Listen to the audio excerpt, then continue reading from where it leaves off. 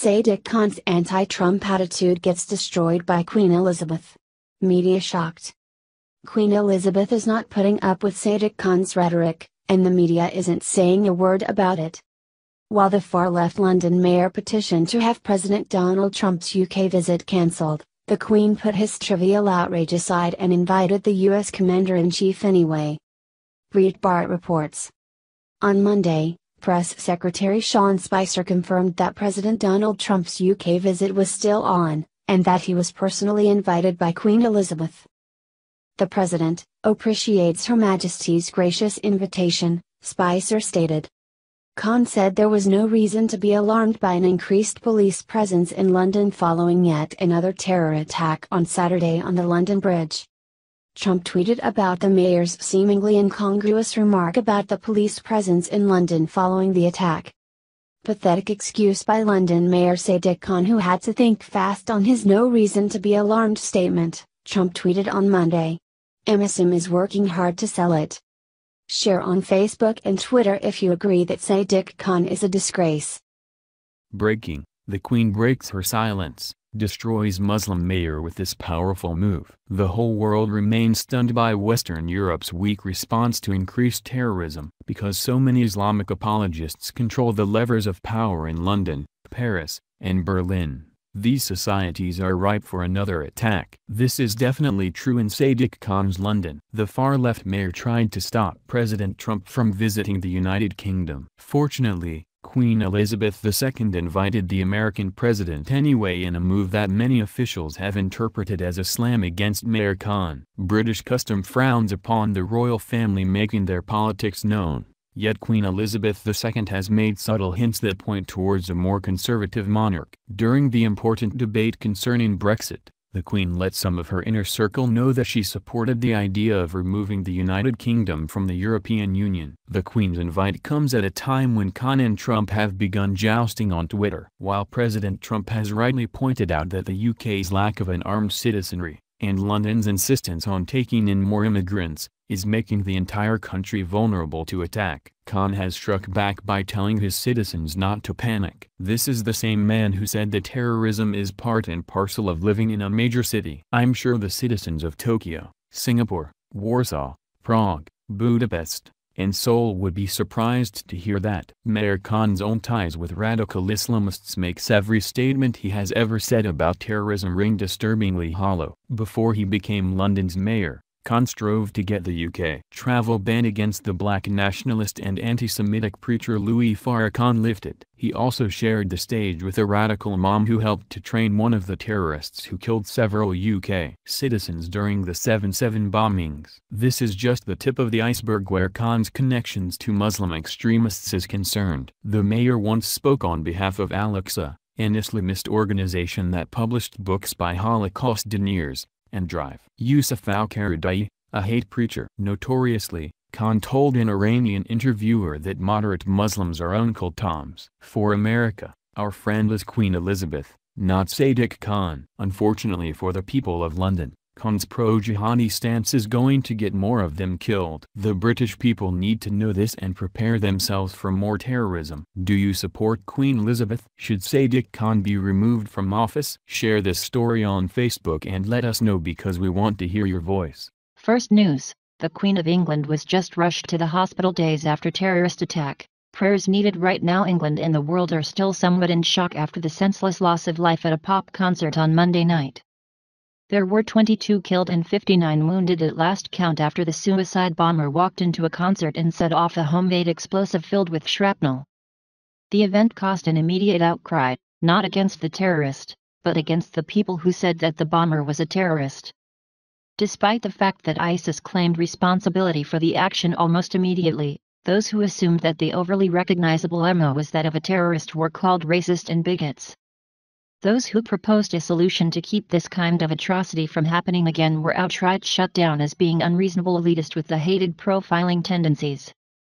All of that squabbling and fighting notwithstanding, Queen Elizabeth has kept her mind on what she can do now: comfort those who survived, but are in pain. She took the time to go visit those affected and lend whatever comfort she could. She also took the time to thank the hospital staff and first responders that have taken such great care of those wounded. While the monarch isn't able to lend any physical help to the hurting, her attempt to reach out and lift spirits is no doubt touching and greatly appreciated. Via Daily Mail, the Queen condemned the very wicked Manchester terror attack as she visited young survivors during a visit to the Royal Manchester Children's Hospital today. The monarch, 91, spent time speaking to Millie Robson, 15, Evie Mills, 14, and Amy Barlow, 12, who were among the 12 children rushed to the hospital in the aftermath of Monday night's atrocity. Speaking to Evie, a schoolgirl from Harrogate, Yorkshire, on the hospital ward, the Queen said, "It's dreadful. Very wicked. To target that sort of thing." She also thanked hospital staff and paramedics who worked tirelessly to keep the children alive in the hours after the tragedy, and told them of her shock, saying, "The awful thing was that everyone was so young." Shaking hands with heroes, the Queen thanked some of the paramedics and staff at Royal Manchester's Children's Hospital who worked tirelessly to help the youngsters injured in Monday's attack. 5 remain in critical care at the hospital. 14 children remain at the hospital, including 5 in critical care. A total of 75 people were admitted to 8 hospitals following the attack at Manchester Arena. An 8-year-old girl was among those killed when Salman Abedi, 22, detonated an improvised explosive device minutes after pop star Ariana Grande finished performing at the venue on Monday night.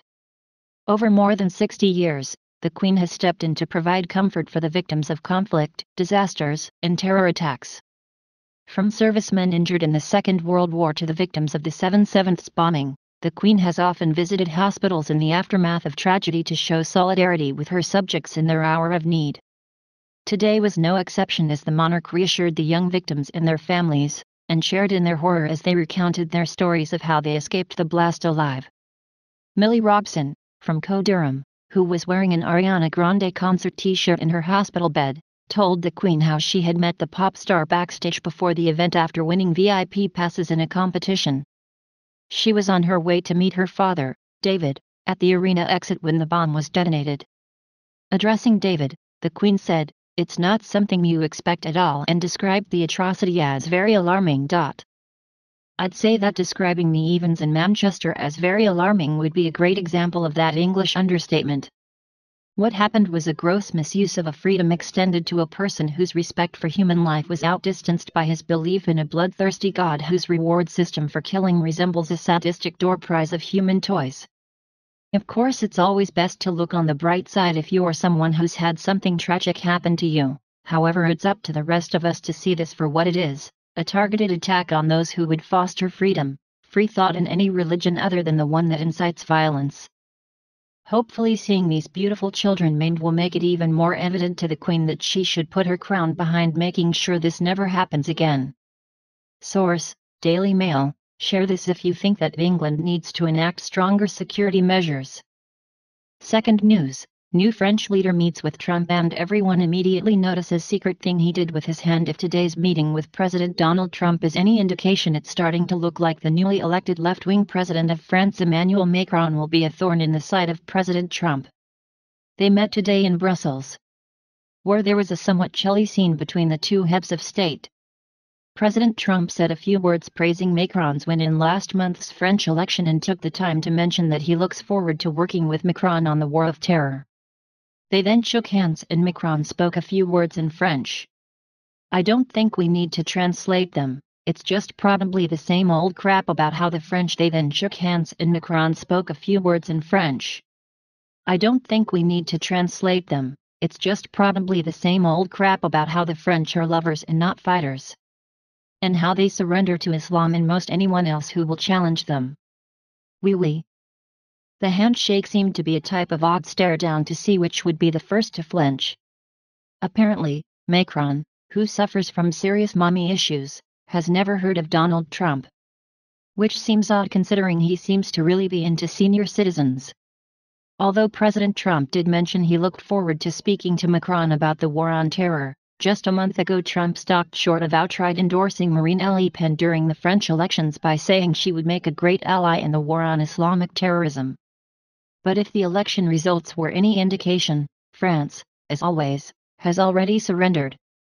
CNN. Scores of people were killed Thursday night when a large truck plowed through a Bastille Day crowd in Nice, France, in what President François Hollande called a terror attack. The death toll grew through the night, with Hollande saying 77 people died. Interior Minister Bernard Cazeneuve said 80 people were killed. The driver first shot a gun into the crowd before driving 2 kilometers along the Promenade des Anglais, the main street in Nice, mowing down people who had gathered to watch fireworks, Regional President Christian Estrosi told CNN affiliate BFM TV. Police shot and killed the driver, said Pierre-Henri Brandet, a spokesman for the French Interior Ministry. Police found firearms, explosives, and grenades in the truck, Estrosi said. We cannot deny that it was a terror attack, Hollande said in a national television address. He added that the choice of the day Bastille Day, when France celebrates its post-French Revolution Republic, was particularly poignant. He said that the day is a symbol of liberty, and that human rights are denied by fanatics and France is quite clearly their target. Hollande recommended that an existing state of emergency, put in place in the wake of the Paris attacks in November 2015 and due to expire later this month, be extended for 3 further months. So far, no group has claimed responsibility. Anti-terror prosecutors have taken over the investigation, according to BFM TV, citing the prosecutor's office. Leaders around the world have denounced the brutal incident. U.S. President Barack Obama issued a statement saying, "We stand in solidarity and partnership with France, our oldest ally, as they respond to and recover from this attack." Canadian Prime Minister Justin Trudeau tweeted, "Canadians are shocked by tonight's attack in Nice. Our sympathy is with the victims, and our solidarity with the French people." Brazilian President Michel Temer tweeted, "It is regrettable that on the day that eternalized fraternity is the motto of the French people, an attack destroyed the lives of so many citizens." The United Nations condemned what it termed a barbaric and cowardly terror attack in Nice. India shares the pain, and stands firmly with our French sisters and brothers in this hour of immense sadness, Indian Prime Minister Narendra Modi tweeted. As Asia woke up to the horrific news, India, China, and South Korea's leaders added their voices to the chorus of condemnation. During their press conference, Macron added he wanted to speak to President Trump about the biggest threat facing the world today, global warming. Are you kidding me? Did global warming cause 22 young girls to die by a bomb filled with nails in Manchester this week? Did global warming cause a Muslim to ram a truck into the 84 people he killed in Nice, France last year? On what planet are these globalists like Macron living on? It can't be the one the rest of us are living on, which we see constant terrorist attacks but the followers of the religion of peace. If you support President Trump's war on terror, please share. Please do not forget to subscribe and like and comment because we want to hear your voice, and thank you for watching.